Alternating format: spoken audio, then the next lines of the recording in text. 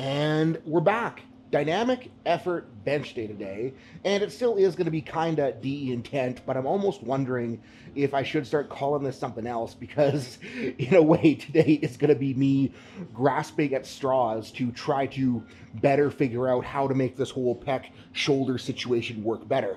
And like the pec shoulder situation, it is insanely frustrating right now because with the stage of rehab I'm at, it feels so freaking good everywhere except for bench pressing. But what I got to remember right now is like with coming back from something this big and with the pace that I'm pushing, like I am doing things that should not be possible right now. Like I benched 405 6 months after having my pec completely ripped off and reattached. Like I got to remember that is freaking sick. And I got to remember that coming back from an injury, it should be hard, it should be frustrating, it should be a challenge.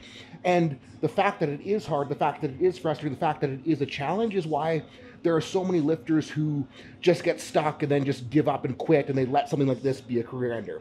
And I got to remember that if this is not going to be a career ender, which it will absolutely not be, I need to just keep chugging along, keep figuring out, and keep adapting as I go.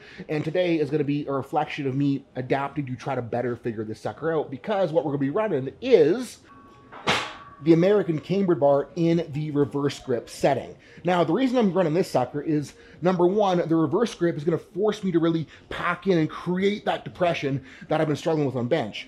Number two, the camber on the sucker means I'm going to be getting a little bit more range of motion, which will make it a little bit harder on that shoulder as well. And if I can handle this guy well, I should be able to handle the real bench bar better. So let's get into it.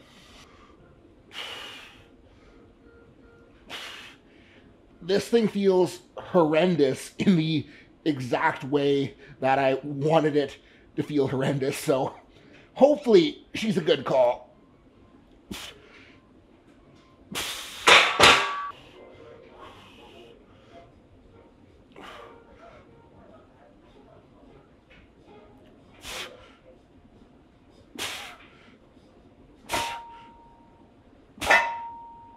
All right, work sets. No idea how many sets I'm going to run, but the plan is to just do sets of 5, relatively short rest, until I feel like all the shit that I want to work is working the way that I want it to be working.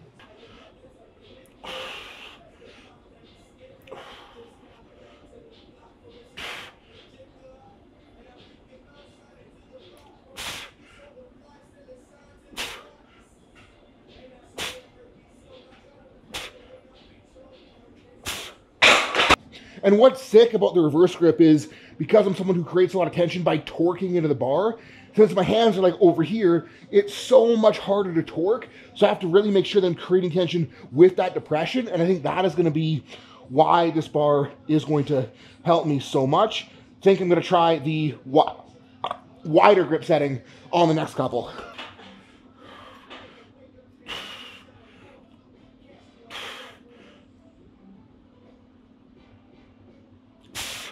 Wider is way gnarlier.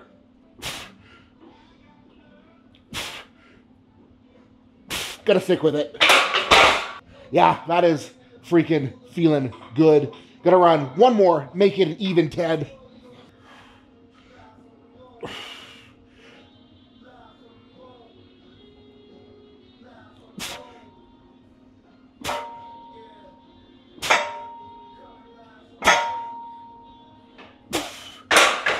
And to test whether or not that whole upper back torque depression theory is going to work with this bar, what we're running next is shoulder saver pad. And considering how much this thing screwed me on Friday, all I really want to do today is see if I can feel like I'm in more control stopping the bar through that mid-range. Okay, warm up with one red, see how she feels. Oh, I can already tell. Lats are fucking firing. Elbow good? Yep. Holy shit, I'm cured. What? No freaking way. That was all you needed? Should have got that bar out months ago. Wow. Okay, that felt really freaking good. So straight to 2 reds. Hopefully this doesn't bite me in the ass. It's not gonna bite me in the ass, right? Oh yeah, tight.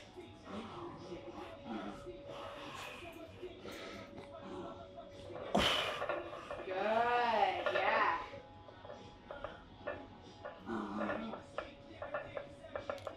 I'm home.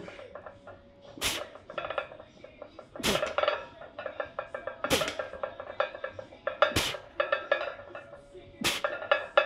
you go.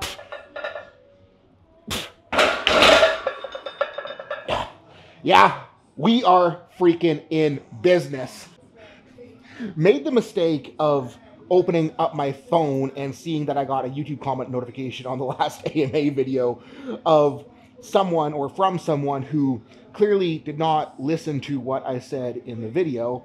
And like that shit, like it used to piss me off because like stupid people leaving stupid comments just for the sake of showing people how stupid they are. But you know what you do when that happens? There's a delete button. You just delete it and it goes away. Anyways, 285 on the bar. Not going to go too crazy because this is supposed to be a light day and we don't need to go too crazy on a light day, even if it does feel really freaking good. Keeping some in the pocket so we can move up in the next couple weeks.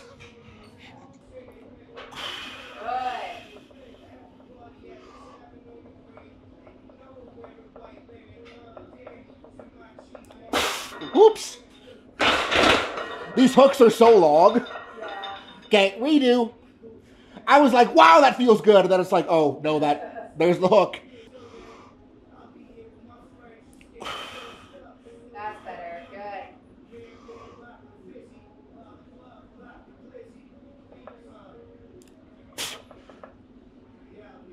Nice.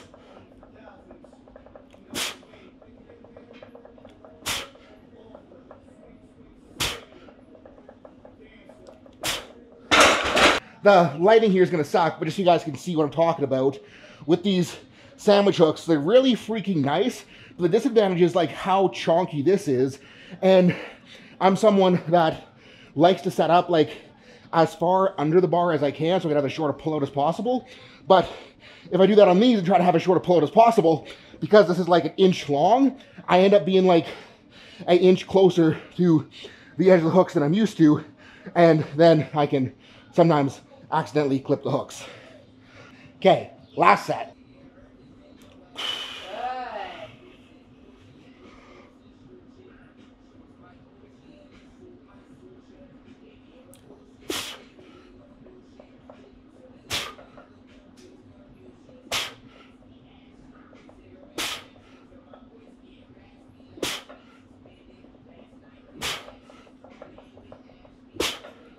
Much left through. Yeah.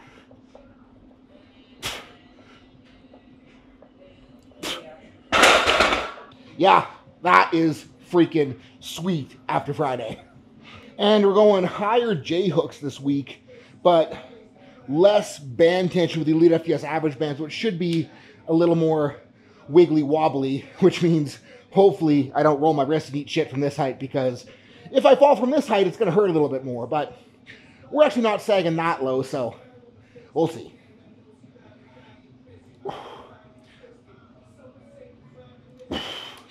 Can definitely tell that's harder to control with this band versus the strong, which again, with what I'm dealing with, that is probably a very good thing for me.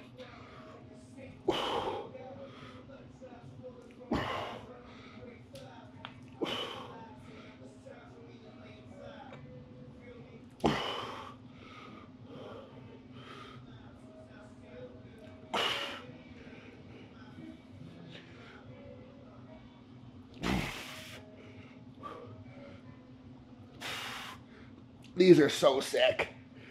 If there's like one push-up variation that I absolutely love, like I love all push-ups, but oh, this is beautiful. So nice. So freaking nice. Am I in frame at the bottom still? If I'm not in frame at the bottom, I apologize. Mostly. Mostly, okay. Mostly is good enough for this set. Ooh. Pointed the camera down, so hopefully better framing. had hardly any rest into this set, so I might end up falling flat on my face, but still try to get some decent reps in. Yeah, we'll be okay for a couple.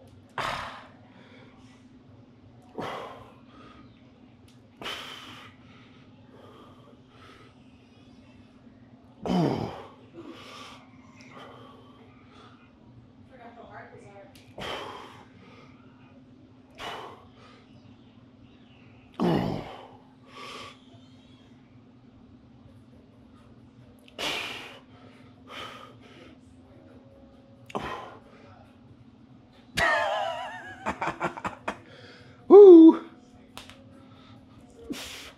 And back to the kettlebell tricepticals. Gonna run lighter, get a little bit more range, a little bit more roll on these suckers than the last time I ran them, for a little bit more stretch through the shoulder. And like, I know this is pathetic, but this is the shoulder range I'm working with right now, so cut me some slack.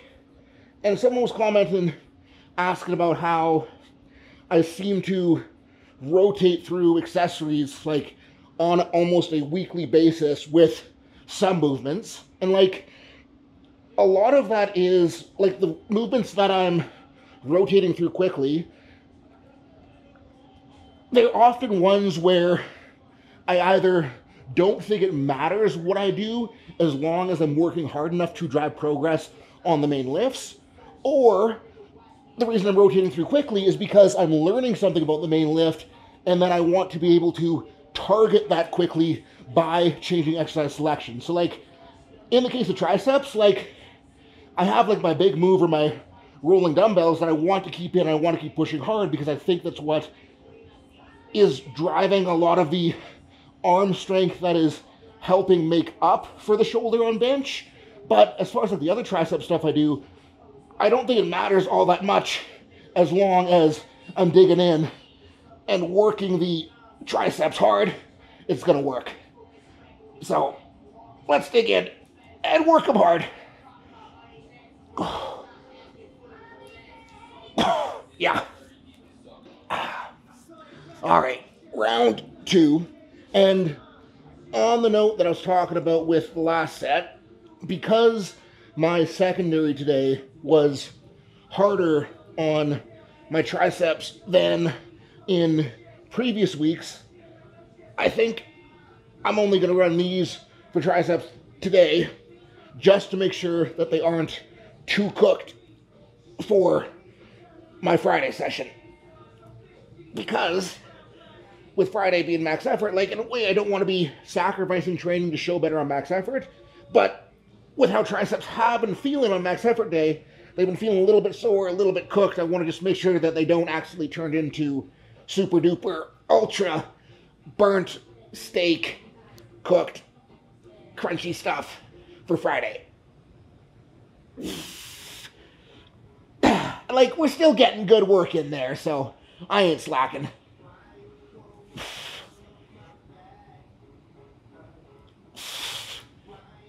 Oh. And Lefty is struggling with that rollback. But you know what? That's probably a good thing that I'm doing them with a little bit more roll than previous rounds of these. And like, set 2 feels a lot better than set 1. And as the reps go on, it's getting better and better as we go until the tricep totally starts burning out, which it's getting there.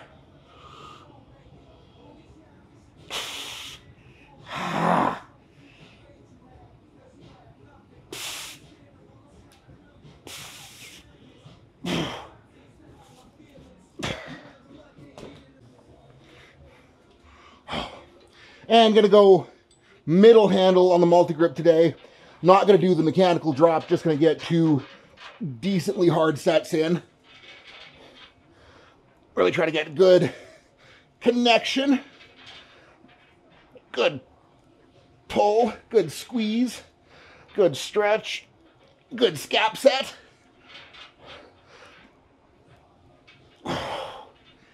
Oh, yeah. Neutral grip pull down just friggin' hits. They are so sick.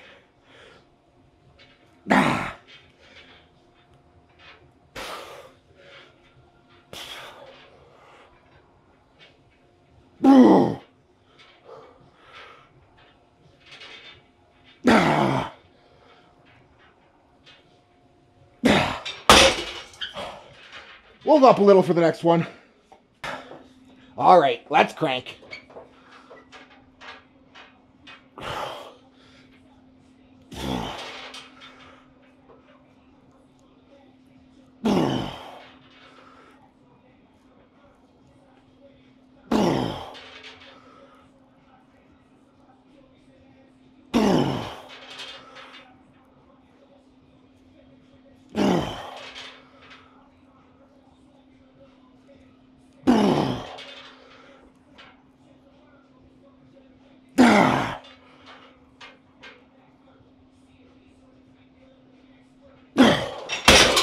Woo-wee.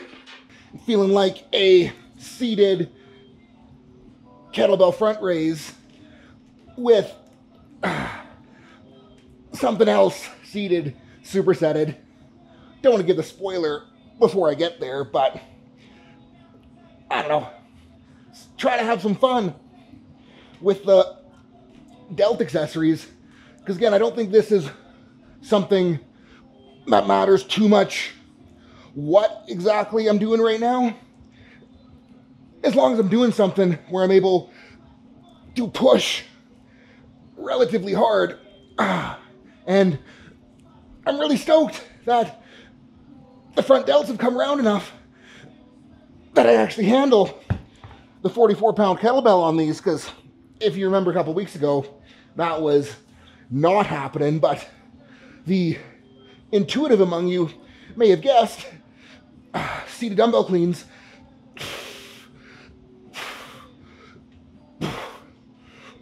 These are so freaking gross.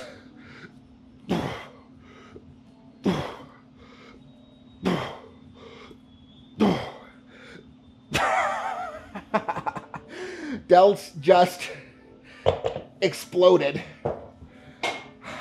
Wow.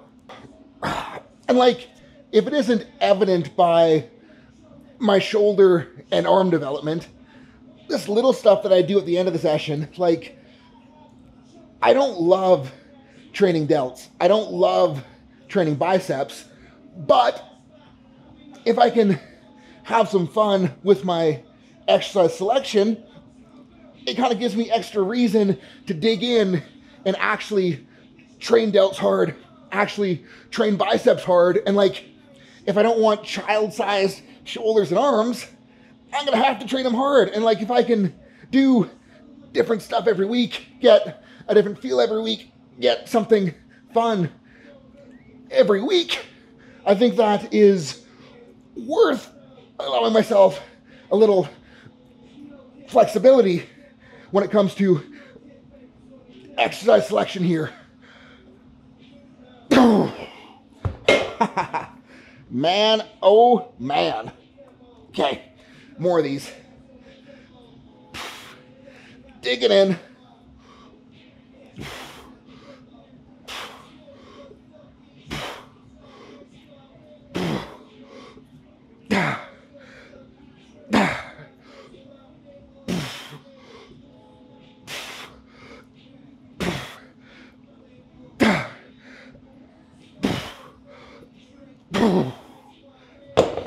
And I don't know how visually apparent it is in the video, but when I'm running those seated dumbbell cleans, one of the most important things is that when I'm flipping the dumbbells around, I'm doing it by pulling my shoulder blades down my back and creating that scap depression to initiate that flip. And if we're initiating that flip with scap depression, like, this is getting your scap set on a squat bar, and it's gonna carry over huge to being locked in underneath a big squat. And over in Niana's side of the basement for some preachers in the GHR. Get it? Because laundry's over here. The only reason I wanted to do these today is because I thought of that line, and I'm like, this will test if Miana's actually watching the vlog or not, because if she isn't watching the vlog, there will not be a sassy comment about the laundry. If she is watching the vlog, there will be a sassy comment about the laundry, so be on the lookout for that. But I don't know, been a while since I ran a preacher, and these just feel good. And the kettlebell's over here. I got no fancy reason for curling the kettlebell other than the kettlebell was right here next to the GHR, and I didn't want to walk over to grab the dumbbells, so we're working with it. Getting a big old pump, big old squeeze. Oh, yeah, that's about RPE range. Yeah, okay. Other side. But in all seriousness, I am very grateful that Miana does the laundry, because Miana doing the laundry allows me to have time to film and edit these videos. So everybody spam the comments with thank you, Miana, for doing Seth's laundry for him. I also think, like, I'm probably incapable of doing laundry. Like, I don't know how to do it. I'll probably mess something up. I'll probably ruin all of my clothes, especially like the Lulu pants. Like, I'm sure you got to do something fancy with Lulu pants to make sure that they don't like shrink or turn purple in a washing machine. So very, very, very grateful that I have her clothing cleaning support. She's gonna be really pissed now at this point, even though I swear like that was actually nice, not sarcastic, but she'll still get sassy. She's so cute when she's angry. All right, minimal rest, right back into round 2 of these suckers. And like, it is lighter than what I've been doing with the dumbbell curls, but it's also a lot more strict curl, which in a way makes up for the overall lightness of it. And it just feels really freaking good to get that nice big elbow lengthening, bicep lengthening. I'm not really lengthening my elbow opening at the bottom. And I'm just trying to get a really nice big squeeze on the way up. Yeah, these are good. These are cooking them. Whoo! That is a pump. Okay, righty.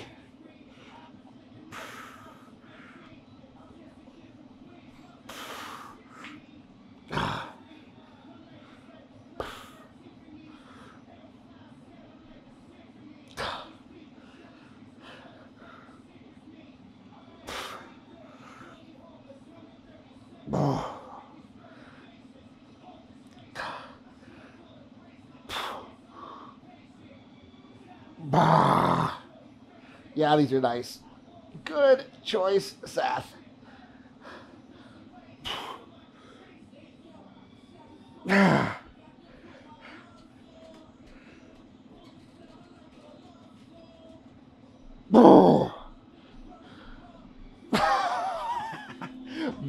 oh freaking man.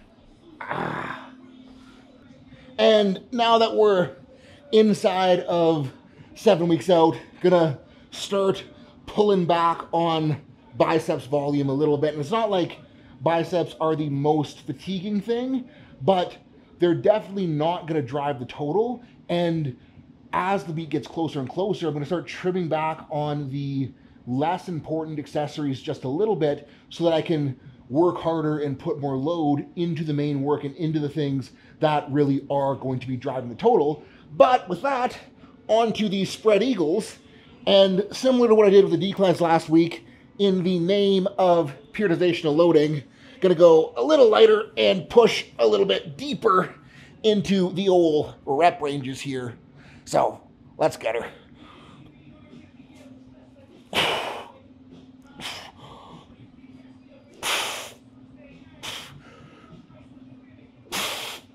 Oh yeah.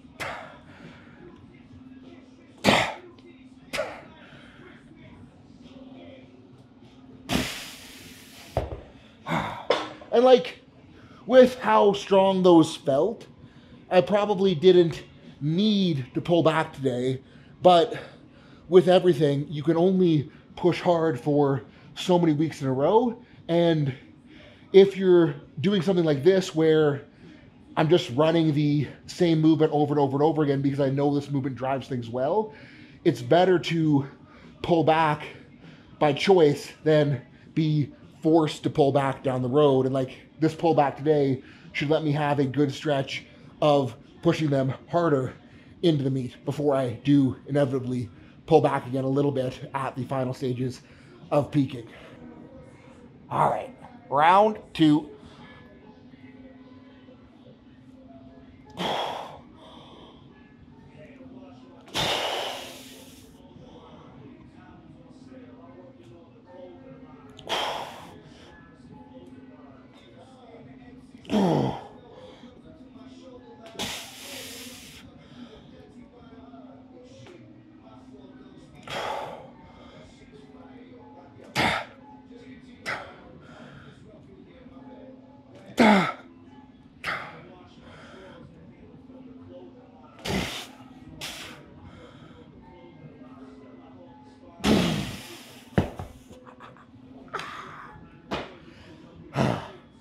And I know that one light bench day going well isn't really all that indicative that this is getting more figured out, but with how good those reverse grip camber bar press thingies felt, with how good the shoulder saver felt, with how connected upper back felt today, I'm at least optimistic that things are moving in the right direction. And like, what I did today is going to help things move in the right direction. And obviously, I won't really know that until Friday. I probably won't really know that for a few more Fridays from now. But it's like, frick, if I benched 405 with how shitty things have felt these last couple weeks since pushing the loading up, like if I can do 405 feeling like that, I know that come meet day, we will be in a very good spot. And like, kind of mathing things out in my head right now, like I'm thinking